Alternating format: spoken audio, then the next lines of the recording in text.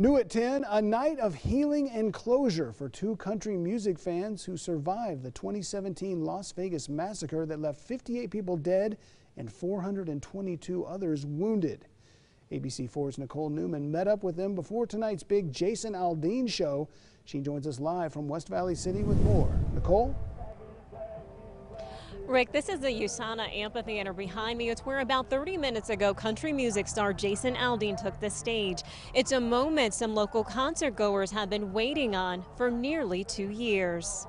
It's just very emotional to be here. It's a friendship born out of tragedy. Tonight is a very special night. The last time that we saw Jason was October 1st of 17. Chrissy Schreiber and Jennifer Schabelsky are country music lovers. They were among the tens of thousands who were at the Route 91 Harvest Music Festival in Las Vegas when gunman Stephen Paddock opened fire. In the end, 58 people would lose their lives. Hundreds of others would be injured.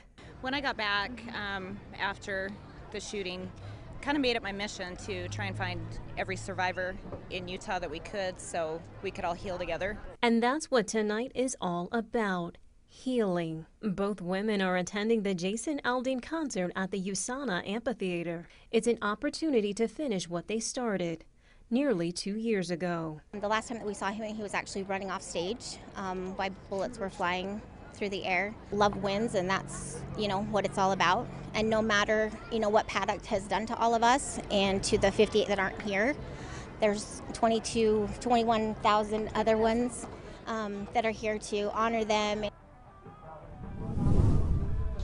As part of tonight's concert, Christy and Jennifer were given VIP passes. Jennifer even had the opportunity to meet Jason. It was all made possible by Zions Bank. Live in West Valley City, Nicole Newman, ABC4 News.